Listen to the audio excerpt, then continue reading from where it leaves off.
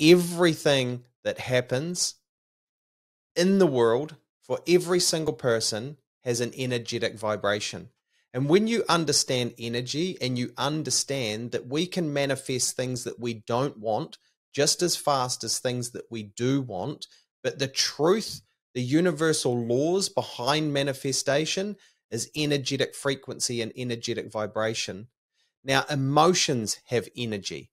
And if you have an emotional charge of fear, guilt, shame, embarrassment, sadness, and those low vibrational frequencies on a regular basis, and they control your thoughts and your mind, you're actually sending out to the universe that you want to attract more things that make you angry, sad, frustrated, and the like.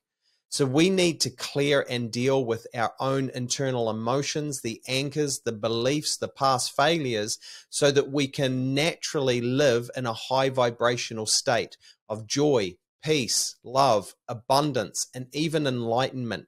And when you can naturally live in these states of emotions and these high vibrational states, you will attract more things, more people, more opportunity into your life that vibrate at those same frequencies and attract more love, more peace, more freedom.